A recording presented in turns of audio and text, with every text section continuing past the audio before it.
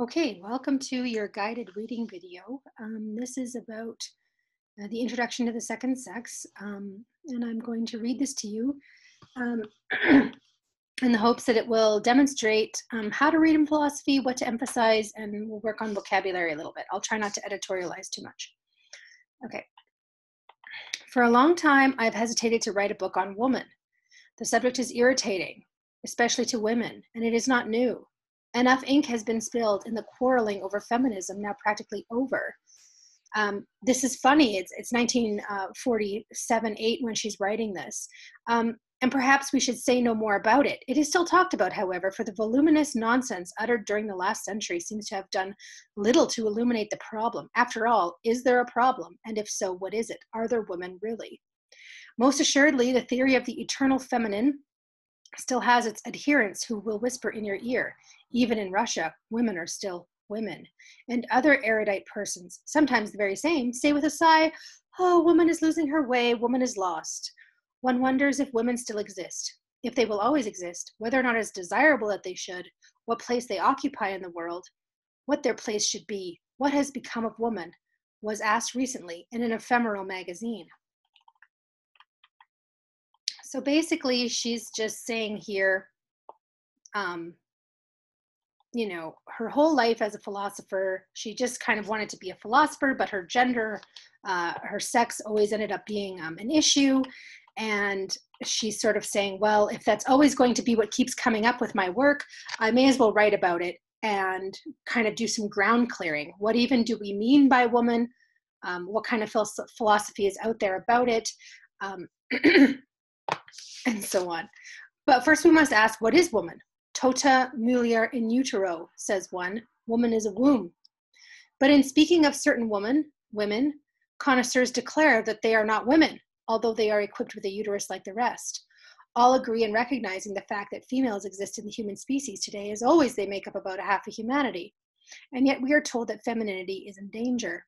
We are exhorted to be women, remain women, become women. It would appear then that every female human being is not necessarily a woman. To be so considered, she must share in that mysterious and threatened reality known as femininity. Is this attribute something secreted by the ovaries, or is it a platonic essence, a product of the philosophical imagination? Is it a rustling petticoat enough to bring it? Is a rustling petticoat enough to bring it down to earth?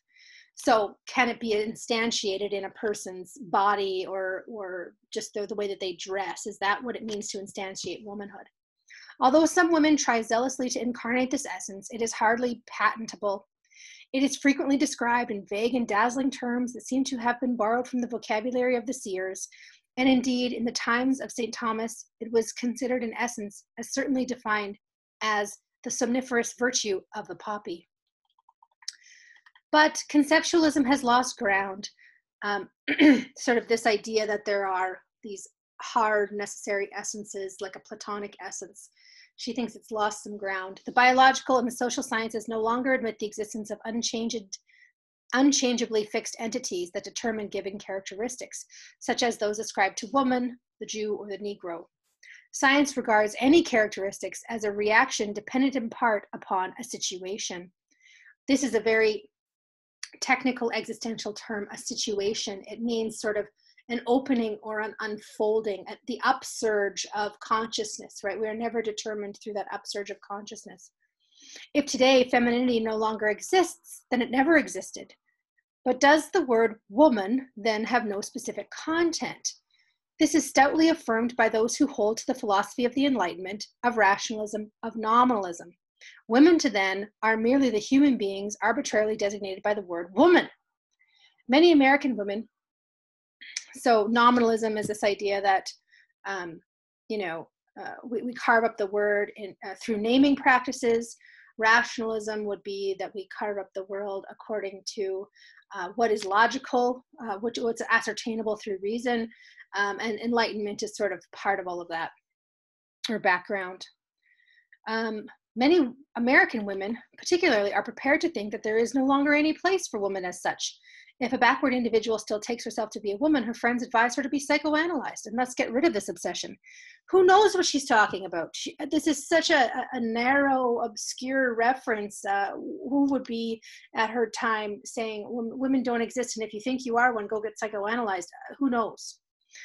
In regard to a work, Modern Woman, The Lost Sex, which in other respects has its irritating features, Dorothy Parker has written, I cannot be just to books which treat of woman as woman. My idea is that all of us, men as well as women, should be regarded as human beings. But nominalism is rather inadequate doctrine. So this is the idea that, well, let's just switch what it means to be a woman and switch it to being a human. We'll just use a different word to describe it. But this is inadequate for her, as the anti-feminists have had no trouble in showing that women simply are not men. So that valuation is reticent. We can't just change it with a word. Surely woman is, like man, a human being, but such declaration is abstract. The fact is that every concrete human being is always a singular, separate individual. To decline to accept such notions as the eternal feminine, the black soul, the Jewish character, is not to deny that Jews, Negroes, women exist today. This denial does not represent a liberation for those concerned.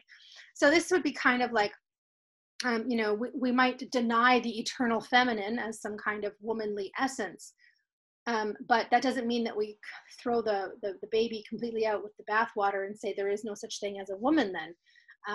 We need to figure out how this social concept gets used and comes into existence. And so if you just sort of deny the existence of this category, this deep category of my oppression, really, that doesn't help. It would be a flight from reality. Some years ago, a well-known woman writer refused to permit her portrait to appear in a series of photographs, especially devoted to women writers. She wished to be counted among the men. But in order to gain this privilege, she made use of her husband's influence. Who knows who she's talking about, right? Women who assert that they are men lay claim nonetheless to masculine consideration and respect. So, the only analogy I can think of here is, Hillary Clinton wanting to, stand or fall on her own work, her own history. But of course, she spent a lot of that climbing up and adjacent to white supremacist patriarchy. And so that's kind of what Beauvoir is getting at, I think. I recall also a young Trotskyite standing on a platform at a boisterous meeting and getting ready to use her fists in spite of her evident fragility. She was denying her feminine weakness, but it was for love of a militant male whose equal she wished to be. The attitude of defiance of many American women proves that they are haunted by a sense of their femininity. In truth, go for a walk with one's eyes open is enough to demonstrate that humanity is divided into two classes of individuals, whose whose clothes, faces, bodies, smiles, gaits, interests, and occupations are manifestly different. Perhaps these differences are superficial, perhaps they are destined to disappear. What is certain is that right now, they do most obviously exist. So how do we make sense of a social reality that we know is created by us, but isn't just a fiction? If her functioning as a female is not enough to define woman, if we decline also to explain her through the eternal feminine, and if nevertheless we admit provisionally that women do exist, then we must face the question, what is a woman? To state the question is to me to suggest at once a preliminary answer. The fact that I ask it is in itself significant. A man would never get the notion of writing a book on the peculiar situation of the human male. But if I wish to define myself, I must first of all say, I am woman. On this truth must be based all further discussion. A man never begins by presenting himself as an individual of a certain sex. So this is the idea of, the kind of false neutrality that happens with oppressive situations, right? Who is the neutral? Who is the default? Who is considered, not having to define yourself against others? But women do have to define themselves. They're kind of, according to Beauvoir here. It goes without saying that he is a man. The terms masculine and feminine are used symmetrically only as a matter of form on legal papers. In actuality, the relation of the two is not quite like that of two electrical poles.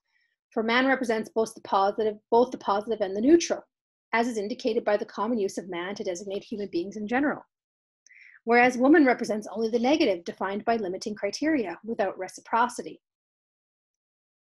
So you know, this is the idea that gender, which here would be kind of built out of sex, is defined oppositionally, it's defined mutually exclusively, but there's also a valuation in that opposition whereby the male represents the neutral and the positive. So they get to not define their gender, but when they do, it's positive. It's enabling for them.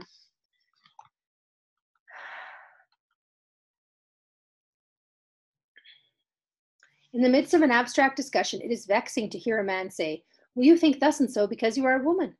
But I know that my only defense is to reply, "I think thus and so because it is true," thereby removing my subjective self from the argument, and it would be out of the question to reply, "And you think the contrary because you are a man," for it is understood that the fact of being a man is no peculiarity. So the idea here is that, you know, in order for women to be seen as objective, they have to deny a part of themselves, which is gender. So it tells us that at the outset, there's a kind of assumption of being a kind of a faulty epistemic subject.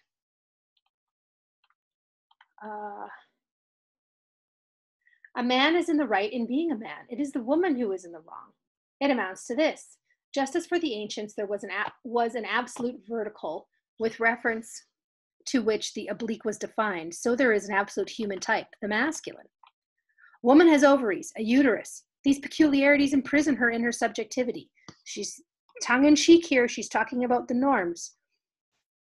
Circumscribe her within the limits of her own nature. It is often said that she thinks with her glands. Man superbly ignores the fact that his anatomy also has glands, such as the testicles, and that they secrete hormones. He thinks of his body as a direct and normal connection with the world, which he believes he apprehends objectively, whereas he regards the body of a woman as a hindrance, a prison, weighted down by everything peculiar to it. The female is a female by virtue of a certain lack of qualities, says Aristotle. We should regard the feminine nature as afflicted with a natural defectiveness.